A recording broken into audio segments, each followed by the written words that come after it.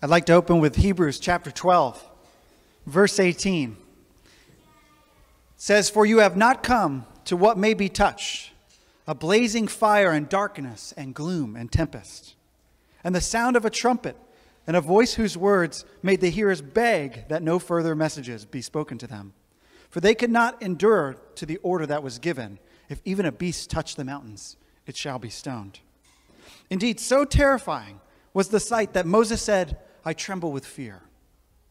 But you have come to Mount Zion and to the city of the living God, the heavenly Jerusalem, and to innumerable angels in festal gathering, and to the assembly of the firstborn who are enrolled in heaven, and to God, the judge of all, and to the spirits of the righteous made perfect, and to Jesus, the mediator of a new covenant, and to the sprinkled blood that speaks a better word than the blood of Abel. Therefore, let us be grateful for receiving a kingdom that cannot be shaken. And thus, let us offer to God acceptable worship with reverence and awe, for our God is a consuming fire." Let's pray. We thank you, Heavenly Father, that you, God of heaven and earth, have received us into your kingdom as part of your redeemed family, young and old and everywhere in between. Those who believe in our Lord Jesus have life forevermore. We thank you that you, the holy God, the righteous God, the just God, have accepted us through Jesus Christ, have given us life from the death of sin. And you have welcomed us to live with you forever, to know you, and to glorify you. I pray that today our eyes are open to your words, that our hearts are listening to your voice, that we allow the working of your Holy Spirit within us to illuminate truth to us, that we can cling to it in our hearts, that we can obey it, that we can walk in the truth and the light of our Lord Jesus Christ. I pray for each soul here as we assemble in the name of our Lord Jesus, that we can lift high his name, that we can minister to one another, that we can give heed to truth, that we can allow your working to be big in our hearts this morning. We thank you.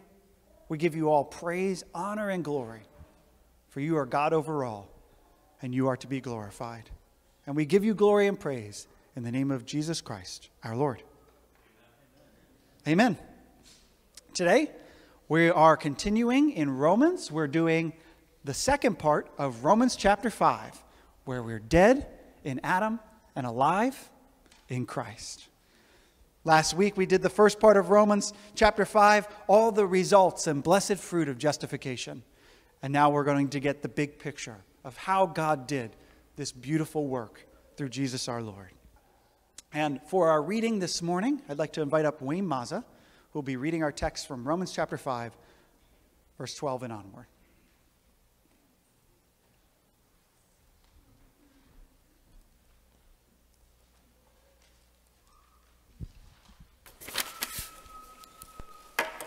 Romans 5, verses 12 through 21. Wherefore, as by one man's sin entered into the world, and death by sin, and so death passed upon all men, for that all have sinned. For until the law, sin was in the world. But sin is not imputed where there is no law. Nevertheless, death reigned from Adam to Moses, even over them that had not sinned, after the similitude of Adam's transgression, who is the figure of him that was to come. But not as the offense, so also is the free gift. For if through the offense of one many be dead, much more the grace of God, and the gift by grace, which is by one man, Jesus Christ, hath abounded unto many. And not as it was by one that sinned, so is the gift. For the judgment was by one to condemnation, but the free gift is of many offenses unto justification.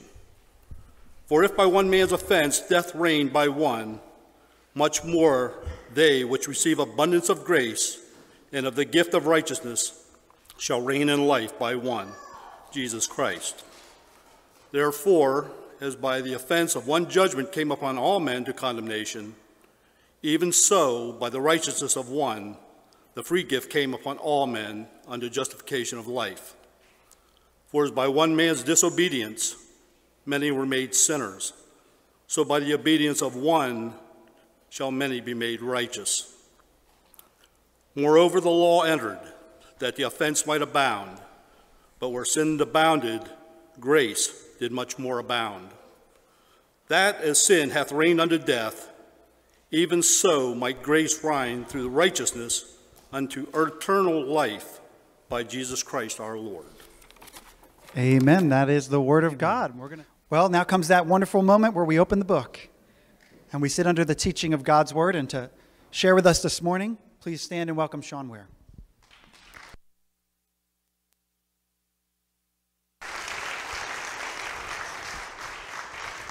Good morning. God bless you. Please be seated. If you haven't done so already, would you please be so kind to open your Bibles. Join me in Romans chapter 5. We're in part 8 of our series, Death in Adam, Life in Christ. If you'd also at this time bow your heads, a brief prayer. Father, as always at this time, we need your grace and we ask for your grace. As the book is brought out, Father, cause us to, by your Spirit, be able to understand these words, to be able to regard Romans and these eternal truths rightly. I pray as I stand here, a feeble man, made out of dust and returning to dust, help my words be useful to you and your purposes this morning, Father. Please, God, by your mercy, enliven these truths within us. Cause the sleepy heart to awake, to be able to see your Son in his glory rightly, and our lives is placed securely in him. Father, we ask this for your kingdom and your glory and your purposes, and not for ourselves and our own sake, but for your Son and for the good that you are doing throughout the entire world by this gospel. Help us see it. Help us participate. Help us to live useful in it for your glory in all ages. Amen. Last week we saw, as we entered into this middle section of Romans, chapters 5 to 8, that there's a change of pronouns that began at the beginning of this. Paul is now saying we and us, as Paul is including himself in these truths. As every true preacher is to be saved first by the words that he preaches, and then it saves those that hear him. So Paul's assuming if you've made it this far into his epistle, you've been won over by the sustained persuasion and the astounding magnitude of this grace that God poured out. Chapter 5 began with the statement of matter-of-factness. Therefore, being justified. The arguments are over. You are. Paul's assuming with him you believe this gospel. And now we're just unfolding the wonders of this grace as we're standing justified together. As we saw at the beginning of this chapter, God's love, God's immense love, has been poured out and into us. And we've begun an everlasting work of rejoicing in him, reflecting that there's no greater change than what God has done in us and for us. Consider again briefly with me what God has done with you, as we saw at the beginning of this chapter last week. All of us having gone from a people, as we saw in the beginning of chapter 1, a people who wanted to drag God off of his throne and bring him down here before us as a little idol, demoted and domesticated, dishonored, deprived of his holy demands and denied of his right of righteous wrath. We want a more reasonable and a more manageable God, made out of the image and the imagination of that which humans truly desire to worship themselves. It makes for both a cruel perversion of God, but also a cruel inversion of us as humans. We who were made by God, in the image of God, to worship God and only God alone. And yet, daily, this God of love is bringing souls out of that pitch black darkness of depravity to genuine repentance by the power of this gospel, bringing sinners like me and like you from being those who once shook their fists at the sky and we refused to bend the knee, to now those who won't even lift up their eyes as we bow to the true God of heaven and we desire only to live for His glory and, if needed, willing to die for Him. Because, as we saw, His love was poured out on Calvary, but it also continues to be poured out into our hearts each day by the activating of His Holy Spirit, this life of Christ, which now lives within us, causing us to desire only Him, to only love Him, and find my greatest joy no longer in anything of this world, but in Him and Him alone. Causing us to comprehend and finally enjoy what it means to truly be human, as our Savior demonstrated in the pattern that He walked before us. After all, what is the whole point of human existence but to glorify God by enjoying Him forever? And so now, as we live in this in-between time of the already but not yet, but we're there but we're not there, we've entered but we're still waiting to enter, we enjoy peace, grace, joy, all the things that all those idols could never actually give us, even in the midst of real suffering, real trials, real hurts, real griefs. It works in us as we keep our eyes on Him, a proven endurance, a proven character, because we understand, He showed it to us before. Suffering is the only path to true glory.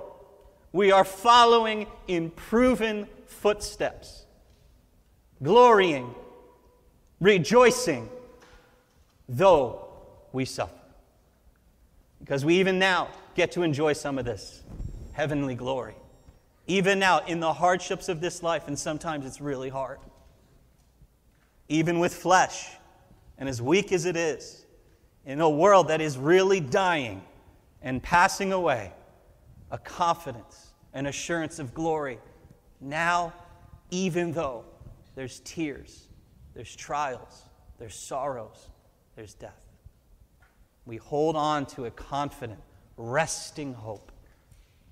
Like David said, in His presence is a fullness of joy, and His right hand pleasures forevermore. It's worth it. It's worth it. By this gospel, we can already taste it, and we see it now. And eternity, it's just more of it, but without interruption and without end. So now we get to this rest of chapter 5. And what we're going to see is this chapter gives us God's explanation of what He sees when He looks down at the world. This is God's worldview. This is God's perspective of humanity, which, if we're honest, this is the only perspective that matters. Why is this so important? Oh, because this truth blows out of the water every other philosophy, everything else that culture might try to say to us to explain why humans are the way they are and why they act the way they do. And so that's the problem, and here's the solution. This blows them all out of the water. This is truth. This is how it really is. It's not complicated. But it's crucial. Crucial that you see this. You know who's in chapter 5? You're in chapter 5. I'm in chapter 5. Your whole family's in chapter 5. Everybody sitting in your row with you right now, they're in chapter 5. All your colleagues at work, they're in chapter 5. Your parents, your children, your neighbors, everyone you ever see on the street, and everyone you've ever known, and all the people you've never known, they're all in chapter 5. God looks down from heaven and He looks at earth, and this is what He sees. It's not complicated, but it will blow your mind. Let it. Remember, Romans is getting us to ask about all the matters of my life in a new way, in a new gospel lens, and causing me to consider, how does the death and resurrection of Jesus change the way I look at this? My work, my marriage, my children, my substance, my next breath. And this chapter reveals how you're supposed to look at everyone. All people, low, high, past, present, rich, poor, wise, foolish. All categorically, all people are placed in only one of two categories before God. And here's what I really love about Romans. Romans doesn't coddle you. Romans doesn't leave you any room to think that you're right in your own comforts of sin and selfishness and pride and rebellion in your flesh. It leaves you no quarter. Christianity is not a faith to enhance your own series of thought, or your own ideas, or your own feelings, or your own affections, or your own perspectives, or your own practices. The Bible presents a truth that is greater than you. It's better than you. In magnitude, in scope, in wisdom. It's far more glorious because it's from God what the Word reveals to us. Far greater than whatever my own imagination would have ever conjured or desired. Because God Himself is infinite, and what I have between my ears is finite. Romans gives us God's picture.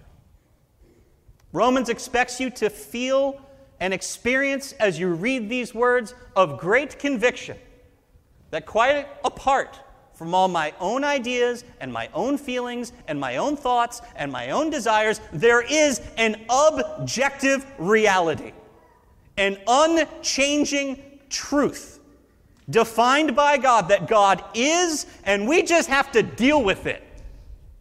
Or not. But He defines reality. We don't. And once we really get a picture of what He wants us to see, we wouldn't want to. It's so much better. It's so much more just. It's so much more loving. It's perfect. God decides what you're like. You don't get to decide what He's like. And so Romans, it smacks us in the face. And it makes us face and confront a worldview that is outside of ourselves. And if you allow it, it will break you, and it will also heal you. If you allow it to bring you low, it will come up under you, and it will lift you up. It will strengthen you and comfort you and grant you great peace and lasting assurance, convincing you that God really is God. And He rules over everything. And it's only His truth that will stand in the last day. And what He's done in His Son is something that all creation and all history is being reshaped by. And everything you've ever struggled with. And this is why, again, the great desire we have for our church to get Romans. Because a lot of people struggle with things that they don't need to. A lot of people are dying out there in darkness, and they don't need to. Everything you've ever struggled with in your entire life is resolved by this eternal truth proclaimed by Romans. The tomb is empty, the throne is occupied. Period. And it's changed you forever, and it cannot be turned back.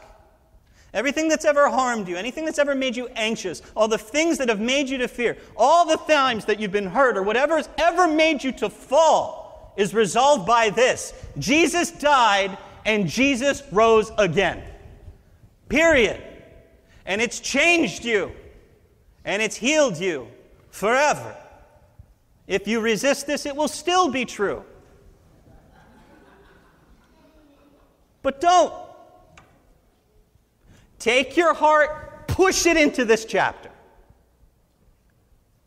Get God's worldview, and don't fight it. Wimpy worldviews make wimpy Christians. But Romans provides the worldview for Christians who stand through it all. Stand and rejoice in the hope of the glory of God. And so here it is. The proper worldview is that out of all humans who have ever and will ever live, they only fall into one of two categories. You're either dead in Adam or you live in Christ. And there's no fence riding. There's no other third option for the objecting or the undecided. But what's more, this section so beautifully reveals that this was always God's plan, to leave men after the fall in the condemnation of Adam, so that by one reconciling, perfect work, he could one day place us securely in the righteousness of his Son, Jesus Christ, and we could not mess it up. That's the plan. So yes, Paul is saying us. Paul is saying we. He's speaking to a new community, to his new family, all the redeemed of humanity, who he now gets the joy of calling brothers and sisters. We read it today. He never even met us. He will in eternity. Us, we. Do you know why? Because it means everything to him on a personal level. We're no longer in the those or the them category. Two communities, two humanities, the in Adam, the in Christ. Okay, Romans 5, verse 12. It says, therefore, considering what? How we just saw in the chapter before, how that by one man's obedience, it brought such blessings to so many, granting reconciliation to God, causing us to begin this campaign of endless rejoicing and joying in God. Therefore, in that same way, Paul now reveals why we needed all of this so badly again. Because just like that, one man's disobedience brought destruction on so many. See it again. Therefore, just as sin came into the world through one man, and death through sin, and so death spread to all men because all sinned. This is a rich verse. We'll appreciate that it gives us three things. Verse 12 first shows us that sin entered into the world through one man, Adam. By Adam, evil invaded the world of human beings. It entered planet Earth in his rebellion. One man, one act of disobedience. Sin enters. Secondly, death entered through sin. So the sin of Adam was the door through which death entered. Just as God promised, dying, thou shalt die, both physically, spiritually, eternally. Death entered in, and men died.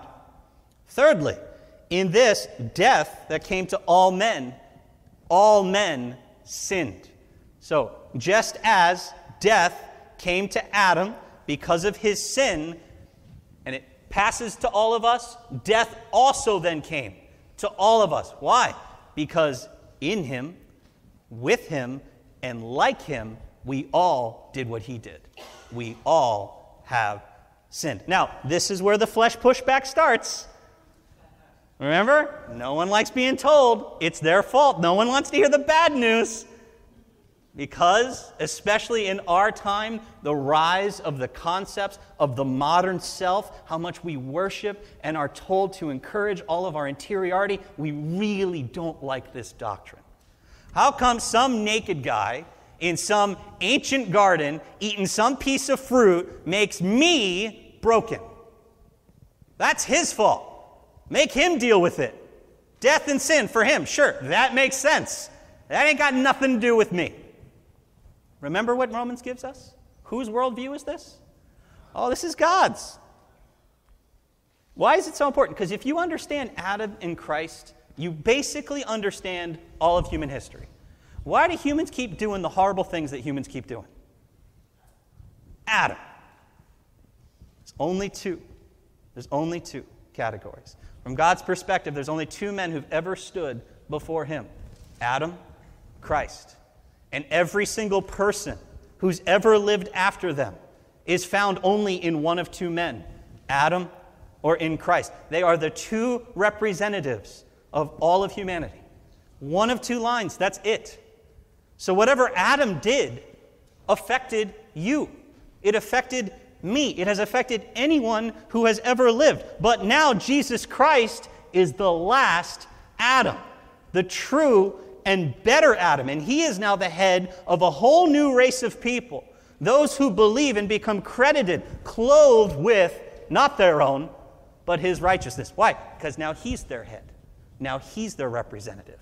So everyone who's ever entered into this world starts in Adam, born dead in Adam.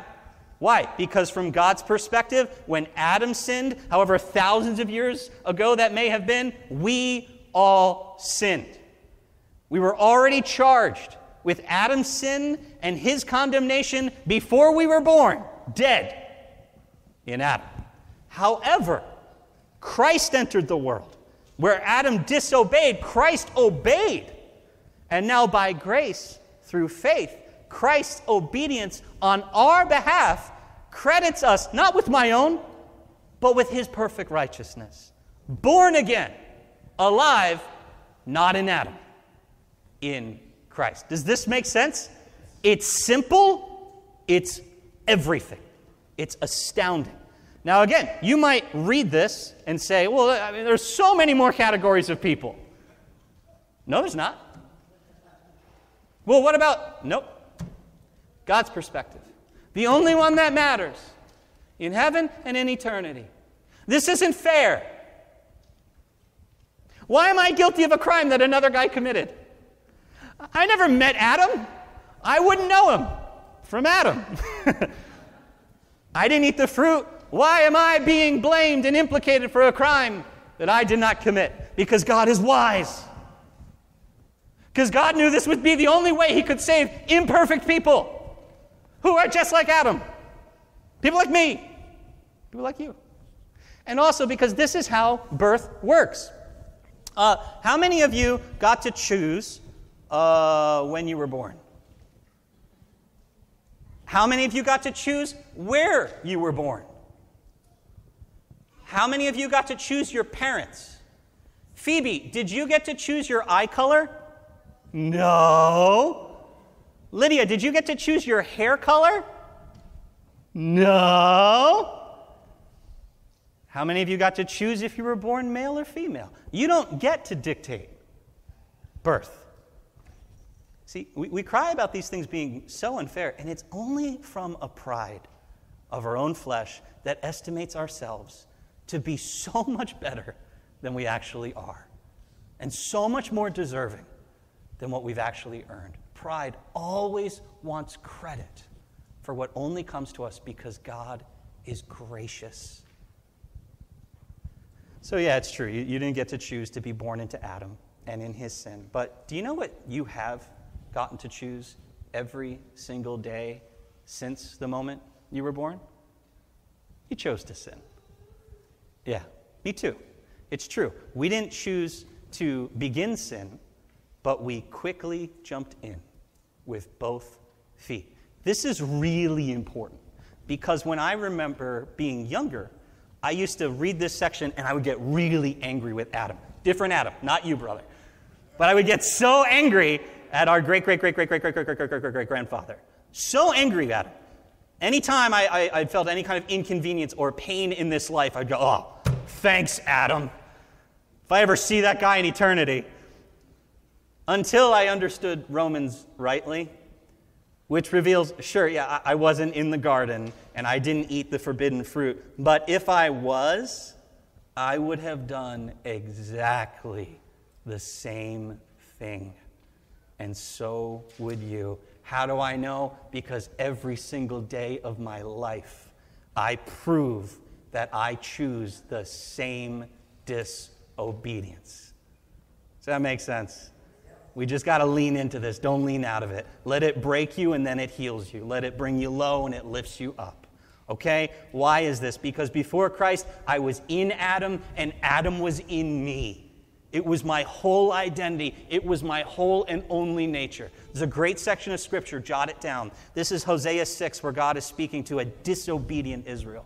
And he says, therefore I have hewn them by the prophets. I have slain them by the words of my mouth. And my judgment goes forth as the light, because I desire steadfast love and not sacrifice, the knowledge of God rather than burnt offerings. But just like Adam, they all transgress my covenant, and they deal faithlessly with me. Why would thousands of years after Adam, in Hosea's time, in Paul's time, and in our time today, people transgress against God just like Adam?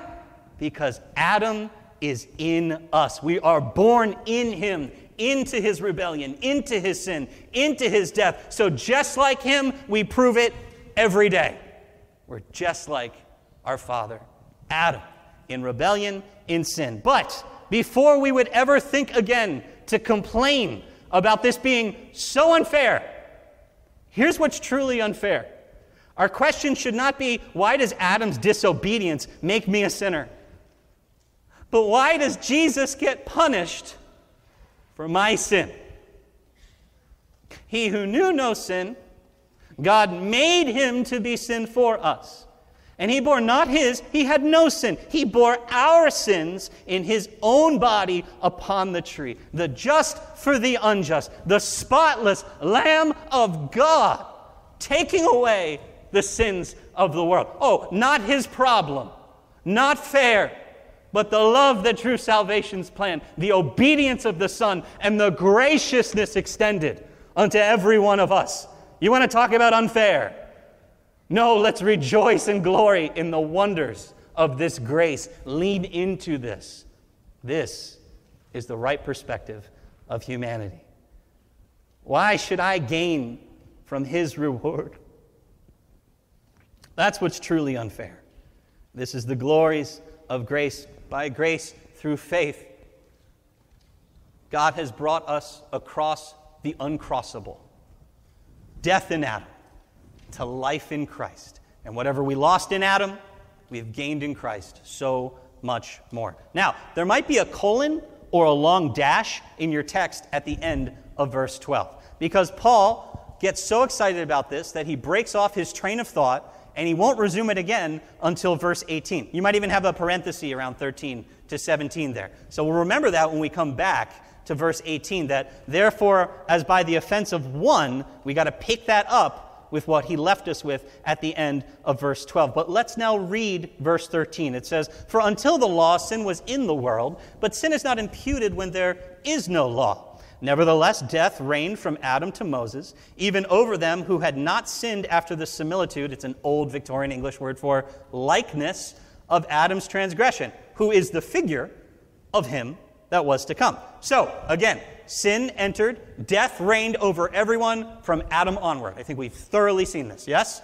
Even though it's telling us for those who before Moses didn't sin like Adam. They didn't sin like Adam, but they all still died just like Adam. But then Moses came and he brought the law, and given to people now is the opportunity to disobey just like Adam, with direct and clear commands from God. And they still disobey just like Adam did, and they still die just like Adam did. Simple. Remember, before the law, without the law, just like we saw in chapter 2, Gentiles still sin against God by breaking the natural laws of their own consciences. But then with Moses and the law, we each got the great privilege of individually, on my own account, get to prove that, yeah, I am just like Adam, sinning, proving how desperately we needed a Savior. The law makes us all without excuse. Now, we see a really important point here at the end of verse 14. We read that Adam was a figure of him who was to come. What does this mean? Figure. It's showing that Adam, in the way he acted as the head on behalf of all humanity, he became a figure, a type, a pattern, a model of the one who was to come, Jesus Christ. And so this is such a great section. Paul wants us to see that they are alike, but yet at the same time he wants us to see, but they're not alike at all. And this This is one of those sections of Scripture. You know how Peter says in 2 Peter, some of the things that Paul writes, they're a little hard to understand. But don't twist it. Don't wrestle with it. It's Scripture. You do so to your own destruction. What I love about Paul is he keeps getting so excited about how glorious Christ is and how great the work of redemption is that he accomplished for all. He keeps in desiring to glory in Christ, interrupting himself, and then he does it again, and then he does it again, and then he finally gets back to his point in verse 18. When I read Paul, I learn much about how to glory much in Christ. Paul will talk about his travel plans, and he'll still somehow juke it to talking about how great Jesus Christ is and all that he accomplished. And so in this section, he's showing Adam was a type. Adam was a foreshadowing. But not for a second does he want you to think, oh, Adam and Christ, they're like equal. No! He can't let us to think that. So he interrupts himself. And he's showing a foreshadowing. It only gives an outline of something to come. A foreshadowing, so it's like what's coming, but at the same time, it's very unlike it. Why? Because it's just a shadow. So after he just said they're alike, at the end of verse 14, he now says, but you know what? They're actually not alike at all. Verses 15 to 17. Why? Because Jesus is so much better than Adam. So much more than Adam. Paul can't help himself. He has to interrupt that thought. He wants us to join him in his thinking. Because if we do, then we'll join him in his glorifying.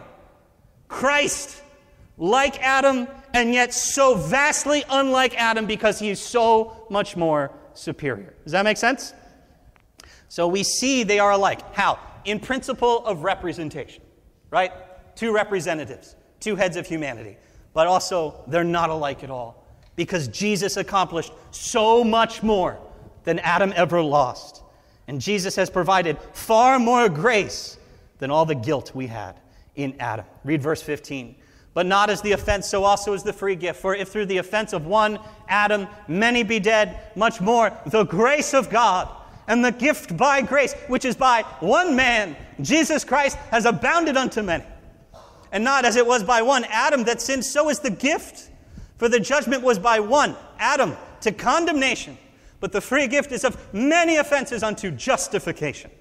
For if by one man's offense, Adam, death reigned by one, much more they which receive abundance of grace and of the gift of righteousness shall reign in life by one. Say his name with me, Jesus Christ. You see it? Oh, they're similar, but they're actually not similar at all. They're alike, yeah, they both represent humanity, but Jesus is so much better. Don't you dare think they stand on equal ground. And we see these three different ways that what Jesus is and what he has done has vastly surpassed all that Adam did in his rebellion. First, we have death is surpassed by grace. Why? Because the gracious gift of life is so unlike the death that made so many dead. That as great as the death of Adam was, it came to us all by just one moment, one offense. He ate the fruit. He went headlong down into spiritual death, and he pulled the whole train of humanity, like a whole bunch of boxcars, down and off the track and off the cliff with him as he went off, okay? But as great as that death, and it was great, yeah? As many people as that has affected, and it has affected many, yeah? So much more the grace of God and the graciousness of this gift of life that is abounding over it unto many. Much more powerful is this grace as it penetrates a corrupted world, and it's rescuing people daily, changing them, cleansing them, transforming them, and justifying them forever. So much better.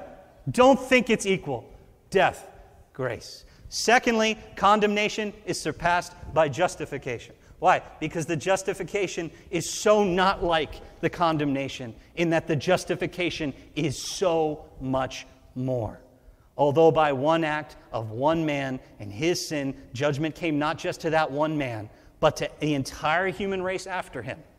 Yet by one act of obedience, by one just man, justification was brought to cover entire lifetimes of sin forever. Countless people, countless sin. One man, one work of justification. So much better. Meaning one day when we all stand before an infinitely holy God, despite how much we've all sinned, He stands with us and we will be standing in Him. Credited, righteous, not my own, but His perfect justification, clothing me. I earned none of this, but by grace, it's all mine. Meaning, just as you were united to Adam and you died in his condemnation because of all this sin, you're now united with Christ forever. And you live forever justified by his perfect obedience. So much more. Thirdly, is everybody still with me? I know it's dense. It's good. It's good. Thirdly, we have Adam so surpassed by Christ. Though they are alike in representation, they are not alike in their accomplishments. Adam brought a reign of death, and Jesus brought a reign of life. Adam sins, the whole human race dies in him, dies with him. Why? Our connection with him. We're united to him. Representative, head.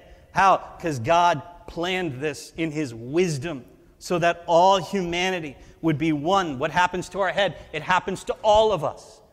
But now we look to the one that Adam always foreshadowed, Christ. And now, though my obedience is so not like Christ's obedience, just like the trespass before the law was not like his trespass. What's my obedience like? Pretty weak. Yeah, pretty crummy. I have some good days. I have like good 30-second spurts sometimes. But what's his obedience like? Perfect. Forever. See, because he obeyed where Adam, where you, where I fall short every single day of our life. He never did, and he never will. And because of that, by grace, through faith, we are rewarded with the gift of his righteousness and his life that never ends. Unfair grace. Why? Because we're connected to him. We cannot be separated from him. He is our head, and he represents us before God without end. So then, as much as death reigned ruthlessly over the whole human race, it brought sin and sadness and sickness and suffering, physical death, spiritual death, eternal death, much more than that. Those who receive the abundance of grace and this gift of righteousness will reign in life through one man, Jesus Christ. This is the best news in the whole world, yeah? Christ lines up in opposing and superior ways to Adam in every single regard. And now we come to verse 18 as we round third. For Paul's final conclusion for this chapter showing justification by faith alone. Remember, we want to pick this back up from verse 12, right? Paul's done interrupting himself. He's going to conclude standing in justification now. Read verse 12 again. It says, "Wherefore, as by one man sin entered into the world, and death by sin, and so death passed upon all men, for that all have sinned." Verse 18, "Therefore, as by the offense of one judgment came upon all men to condemnation, even so by the righteousness of one the free gift came upon all men unto justification of life." Again, Adam's one sin was charged. Why does Paul keep repeating himself? Because you got to get this concept. One man's sin was charged immediately to the account of every single person who would ever be conceived in their mother's womb. New life in that moment, dead already in sin. As God sees it, this is the entire world. You're in Adam or you're in Christ, and there's no third option. No third, no fourth category, no other qualifiers that really matter. Those who are in Christ are those who have been taken out of the first category, and they cannot be put back into it. Because what has won them is so much more. It is so vastly superior to what initially harmed them. God's grace is greater than the death. The justification is greater than the condemnation. And Jesus is glorious, so much better than Adam in every single regard. And he's yours, and you are his. It cannot be overturned. It cannot be revoked. The tomb is still empty. The throne is still occupied. You cannot be unjustified because Jesus cannot be uncrucified. Verse 19, "For as by one man's disobedience many were made sinners, So by the obedience of one shall many be made righteous. Moreover, the law entered. Remember the law again, that the offense might abound. Remember, this whole section began regarding justification in Romans 3:21, when he said the righteousness of God has now come apart from the law. What was the purpose of the law? To show us sin, and that it could not save us. We're going to really need a Savior. We're not going to be able to do this ourselves. Right here, so that the law came, so that the offense would abound. The law entered to give this awareness of sin for all mankind. You want to try to do it on your own? Here you go. This is what you have to do. I can't do that. Yeah, that's the point. You want Jesus now? Yeah, I really do. Okay? That's the point of the law. It's good. It's holy. We're supposed to read the law and weep like King Josiah did. King Josiah, they didn't have the word for so long. He read the law. He wept because he realized how far they had fallen from the righteous standards that God expected them as a people to hold. That's what the law is supposed to do. You read it, you weep, you repent, and you say, I'll take Jesus' righteousness, and I'll stop striving on my own. I'll take grace, not works. But as much as sin abounded, grace abounded much more. Verse 21, that as sin hath reigned unto death, even so might grace reign through righteousness unto eternal life, by Jesus Christ our Lord. Last verse, this word reign, it means to exercise an authority like a king over a kingdom. Verse 21 tells us that in this sense regarding justification, there's two kingdoms. There's two kings, and they reign over all people.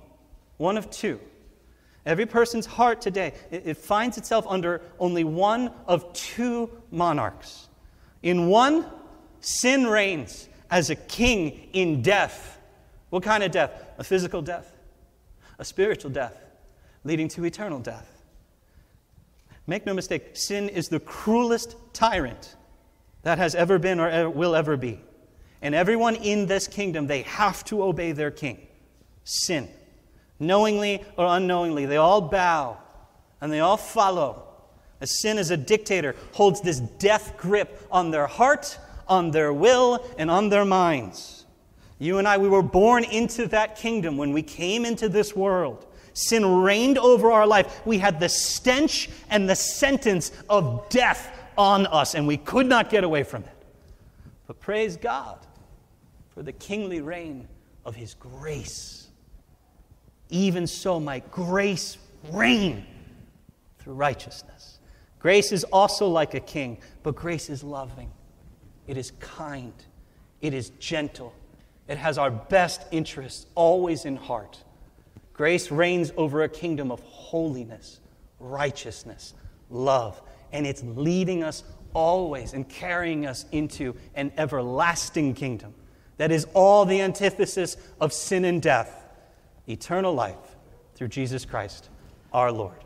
As we wrap up here, a concluding thought for application. We've seen pretty clearly there's only two categories for all humans. And in the section that follows here in Romans, as we get into chapter 6, we're going to get into the practicals about our walk in this righteousness, our walk in this grace, our victory daily over sin. But we cannot confuse the Christian walk with the Christian standing. So this is a really appropriate space for our family camp break. Give your heart time with this section. Don't read chapter 6 until you master chapter 5. Allow this chapter to finally settle the pushback and let you rest secure with the assurance of grace. There isn't in Adam, in Christ, and then some other third category for however righteous or unrighteous my heart might feel today. It's by grace. It's by faith. You didn't qualify yourself. You cannot disqualify yourself. You were, past tense, in Adam. But now, by grace, through faith, you are in Christ. I don't always feel very righteous. How about you? I have moments where I'm aware of my failing, my warts, my sin, my shame. You know a great question to ask yourself in that moment? Is Jesus still righteous? Jonah, is Jesus still righteous? Right. It wasn't my righteousness that I was credited with. It's his. It's his. By grace, through faith, Jesus Christ can never lose his righteous standing before God. If you are in him, why would you be concerned that you could? How many of my sins were still in the future when Jesus died on the cross? What about that one I just did? Yeah. What about the one I'm going to do tomorrow? The many I'm going to do tomorrow. All of them. All of them. This provides a resting assurance in grace. Once you've been placed in Christ, you cannot be taken out of him. No one can pluck you from the Father's hand. We have friends. Some of you are parents. You have children. They've walked away. They perhaps have even denied the Lord who bought them. But if it's by grace through faith that they were placed in Christ, they cannot go back to Adam. Rest assured in this grace. And lastly, every one of us in this room, we've lost loved ones. There is not a person here who has not felt that grief and pain. It is the worst thing that can happen. And yet, even in that, the grave cannot separate us from being in him. Paul says in 1 Thessalonians 4, they sleep. They don't sleep in Adam. They sleep in Christ. Rest in the assurance of that grace. As much as Adam's rebellion changed us and our relationship with God, much more, so much more, Christ's sacrifice changed us and our relationship before God. And now you can never go lower than being righteous and being in Christ. Standing is not based on my obedience, but his obedience. And our Lord reigns sinless. You've gone from in Adam to in Christ. That is a one-way promotion. Rest in the assurance of this grace. It is eternal. It is perfect.